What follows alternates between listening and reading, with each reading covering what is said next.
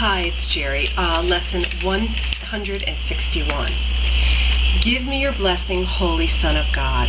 Today we practice differently and take a stand against our anger, that our fears may disappear and offer room to love. Here is salvation in the simple words in which we practice with today's idea. Here is the answer to temptation, which can never fail to welcome in the Christ where fear and anger had prevailed before. Here is atonement made complete, the world passed safely by and heaven now restored. Here is the answer of the voice for God. Complete abstraction is the natural condition of the mind, but part of it is now unnatural. It does not look on everything as one. It sees instead but fragments of the whole, for only thus could it invent the partial world you see. The purpose of all seeing is to show you what you wish to see. All hearing but brings to your mind the sounds it wants to hear. Thus were specifics made, and now it is specifics we must use in practicing.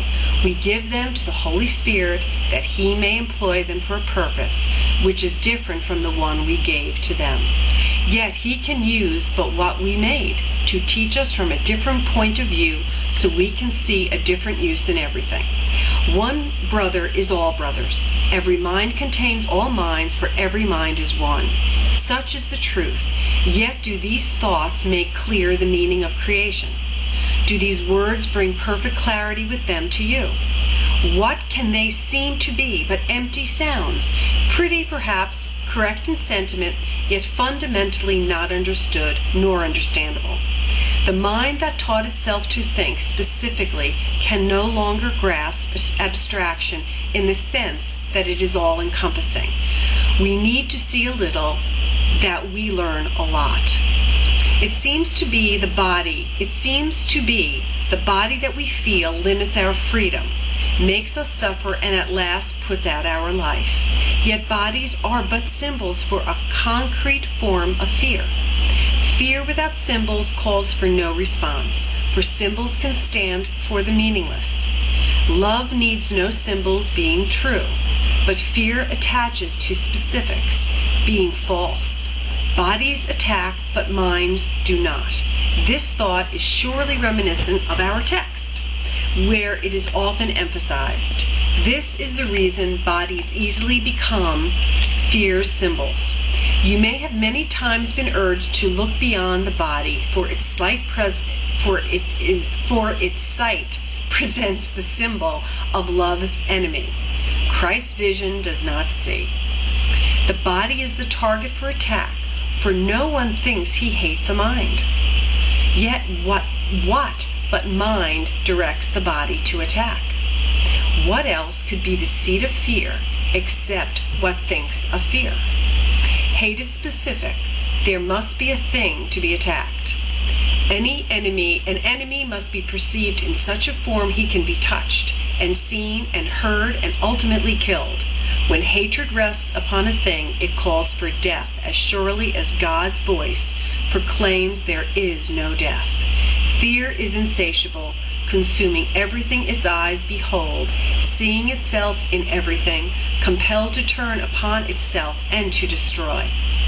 Who sees a brother as a body sees him as fear's symbol, and he will attack because what he beholds is his own fear external to himself, poised to attack and howling to unite with him again. Mistake not the intensity of rage projected fear must spawn. It shrieks in wrath and claws the air in frantic hope it can reach to make its maker and devour him. This do the body's eyes behold in one whom heaven cherishes, the angels love, and God created perfect. This is his reality, and in Christ's vision is his loveliness reflected in a form so holy and so beautiful that you could scarce refrain from kneeling at his feet. Yet you will take his hand instead, for if you are like him in the sight that sees him thus, attack on him is enemy to you, for you will not perceive that in his hands is your salvation. Ask him but for this, and he will give it to you. Ask him not to symbolize your fear, Would you request that love destroy itself, or would you have it revealed to you and set you free? Today we practice in a form we have attempted earlier. Your readiness is closer now, and you will come today nearer Christ's vision. If you are intent on reaching it, you will succeed today. And once you have succeeded, you will not be willing to accept and witness your body's eyes, what your body's eyes call forth. I apologize. And once you have succeeded, you will not be willing to accept the witnesses your body's eyes call forth. What you will see will sing to you of ancient melodies you will remember. You are not forgotten in heaven. Would you not remember it? Select one brother, symbol of the rest, and ask salvation of him. See him first as clearly as you can, in that same form to which you are accustomed. See his face, his hands, his feet, his clothing. Watch him smile and see familiar gestures which he makes so frequently. Then think of this. What you are seeing now conceals from you the sight of one who can forgive you of all your sins, whose sacred hands can take away the nails which pierce your own and lift the crown of thorns which you have placed upon your bleeding head. Ask this of him that he may set you free. Give me your blessing, Holy Son of God.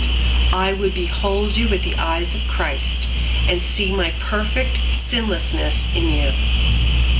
And he will answer whom you called upon, for he will hear the voice of God, the voice for God in you, and answer in your own.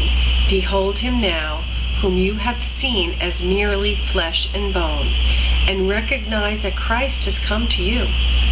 Be sure, today's idea is your safe escape from anger and from fear. Be sure you use it instantly. Should you be tempted to attack a brother and perceive in him the symbol of your fear, and you will see him suddenly transformed from enemy to Savior, from the devil into Christ. Oh, okay. Have a good time. Have a good day. Have a blessed day. And that was lesson 161.